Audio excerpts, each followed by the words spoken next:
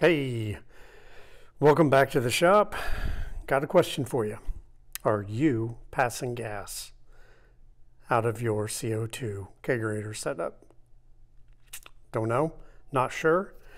Well, what happens to a lot of us is we turn on the gas, connect it to a regulator, and come back tomorrow and all the CO2 is leaked out. So how can we tell if we have a gas leak in our setup without losing every stitch of CO2 that we just bought? So when I turn on the valve for the tank, these two gauges are going to move. So there we go. Now what I'm going to do is I'm going to shut the valve on the tank off. Let's take a little tour real quick. The gauge straight across. This is our high pressure gauge. This is our tank gauge.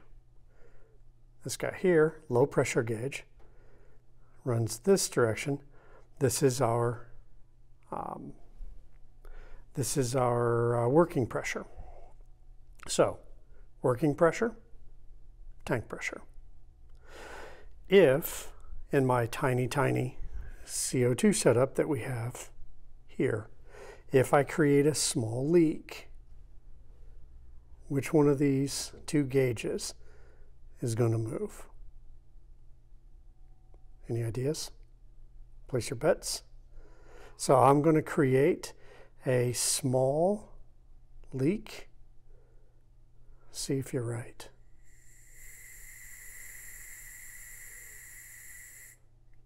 Did you see it?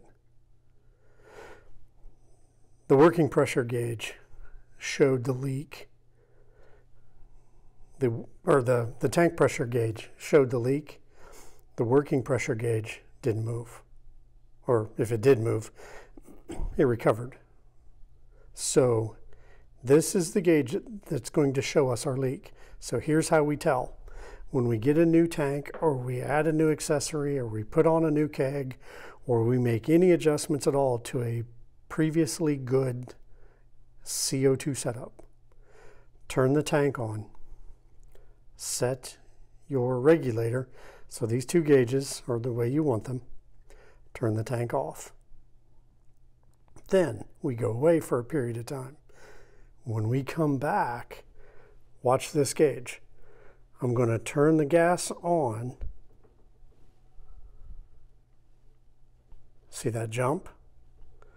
That jump indicates we have a leak someplace. Depending on how much that gauge moved versus how much time you gave it, that's how bad our leak is. If I turn the tank off and this gauge drops all the way to the pin, pretty good leak. It's going to be pretty easy to find. If I come back tomorrow, let's make another little leak.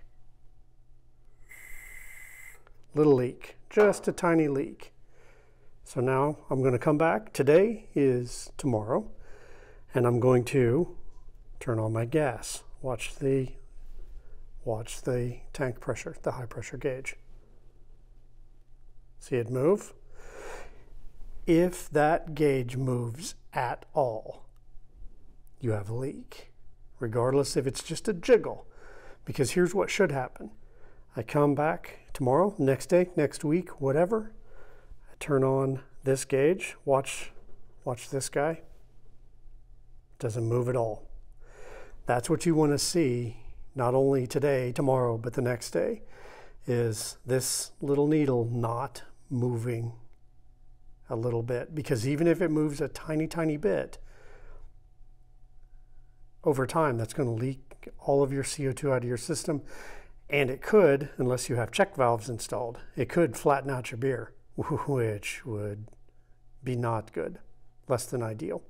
So that is how we can tell if our CO2 system is tight. Now, on a later video, we'll go over how to break it all down. But this is the way you can tell if you have a problem. So just for funsies, let's leak all the gas all the way out. So what's going to happen, just like we talked about earlier, this needle is going to go all the way to the pin. It's going to go all the way almost to 0 before the working pressure gauge follows. So let's see what happens. There it goes. It's leaking out, staying relatively stable, leaking out, and then down. So there you go. Thanks for watching. If you have questions, by all means, hit us up in the comments. If you're watching this on YouTube, like and subscribe, share it with your friends, because, you know, we all have questions. So I appreciate your time. Thanks for watching, and we will see you next time. Take care.